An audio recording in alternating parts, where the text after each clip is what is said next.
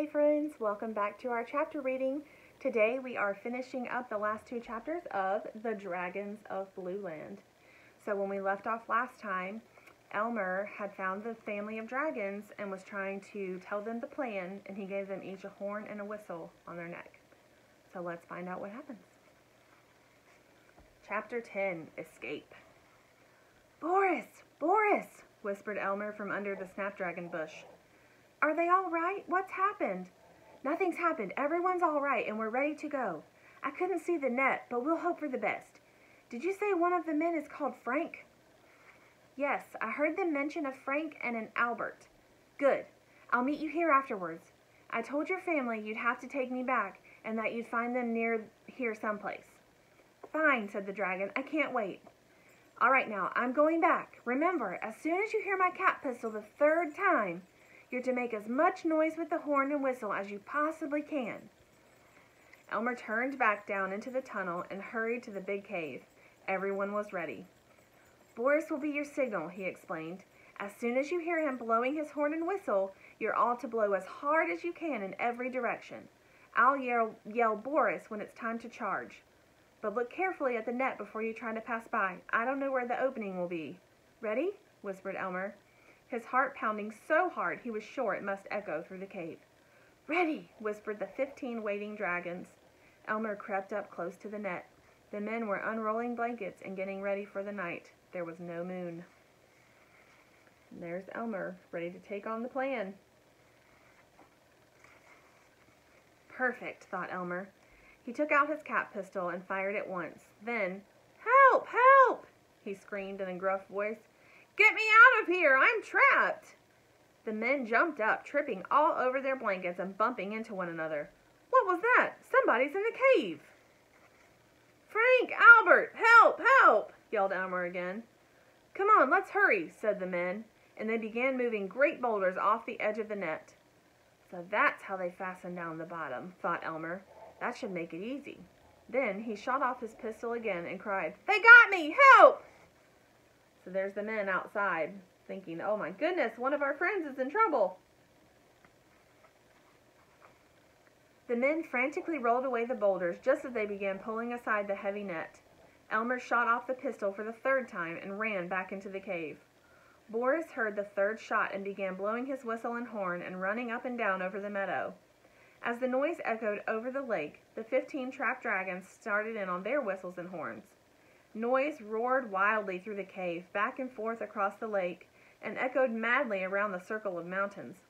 Some of the men had started off when they heard Boris. The others who had been out to rescue Elmer ran out of the cave in terror.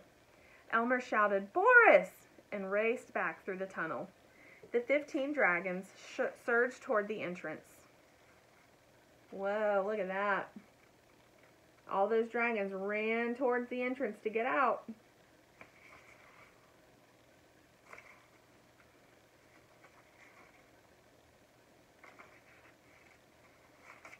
They found where the men had pulled aside the net and poured through the opening, trampling out the campfire as they came. Into the sky they zoomed, still blowing their whistles and horns. Then they disappeared into the darkness, leaving 13 men scattered over the meadows where they had fled, and 3 men sitting in the lake water where they had jumped. What happened? Said Frank to Albert. Chapter 11, The Dragon Affair. Elmer ran up to the tunnel to Boris, and away they flew long before the noise had stopped echoing among the mountains. Well, that's that, said Elmer, panting for breath and reaching for his second box of Fig Newtons. Gosh, Elmer, I can't thank you enough, said the dragon. Never mind that. I never had so much fun in my life. But you'll have to hurry me back to Seaweed City. I've got to take the train home as fast as possible. Over the desert they flew, and the wind grew stronger and stung Elmer's face. I think a storm's coming up, said the dragon. I can smell the sand in the air. Wonderful, cried Elmer. The men will have to leave Blueland, and maybe you'll never be bothered again. Over Spiky Mountain Range they sped, reaching the outskirts of Seaweed City at midnight. How about leaving you on top of the mountain, suggested the dragon. Then I won't have to land on the ground. Fine, said Elmer, and the dragon glided onto the top of Seaweed City Monument, overlooking the center of the city. Goodbye for the last time, said Elmer. I'm sorry that I never really got to see your family. They must be magnificent. but tell them from me that nobody will ever know more about them than they do right now, except for our friend, the old alley cat. I'll tell her all about it." "Goodbye. I better hurry home, too," sobbed the happy baby dragon. He clumsily hugged Elmer, and off he flew. Elmer finished up the fig Newtons, saving one box for the train, and climbed down the monument. Quickly, he landed to the railroad station. He walked to the railroad station and asked for a ticket to Nevergreen City. And there's Elmer and Boris giving each other a hug goodbye.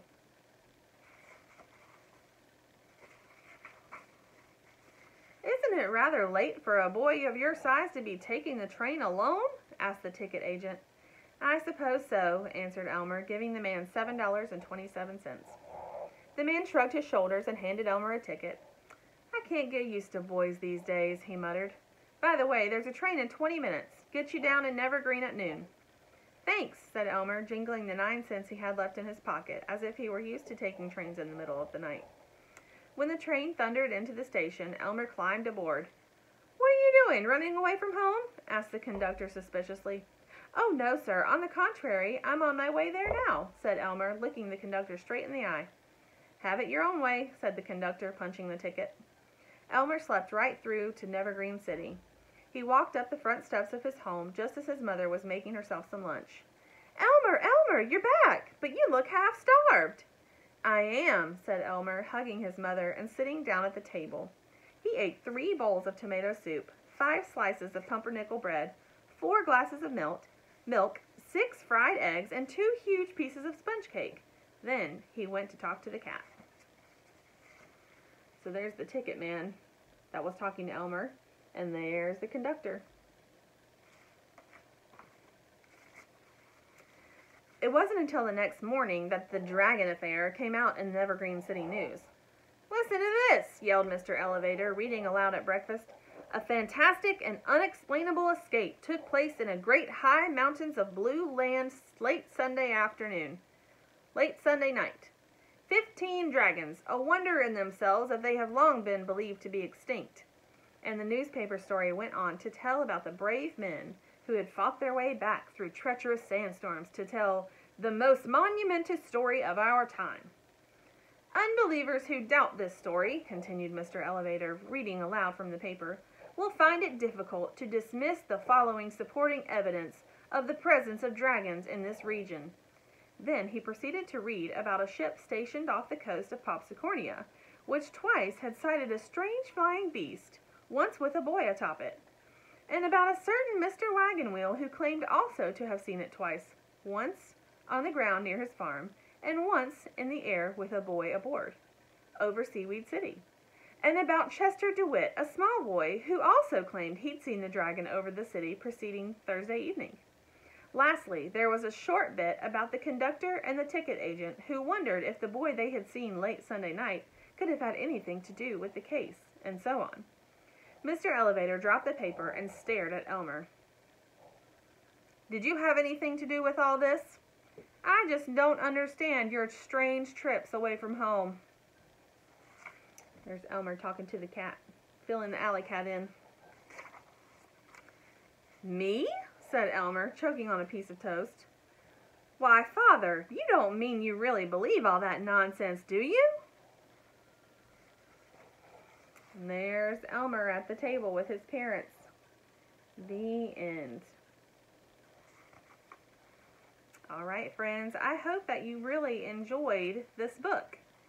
And I hope you enjoyed the whole series of books. So this one was The Dragons of Blueland, and it was the 3rd book in the My Father's Dragon series. So I really enjoyed reading it with you guys, and I hope you enjoyed it as well. See you next time. Bye.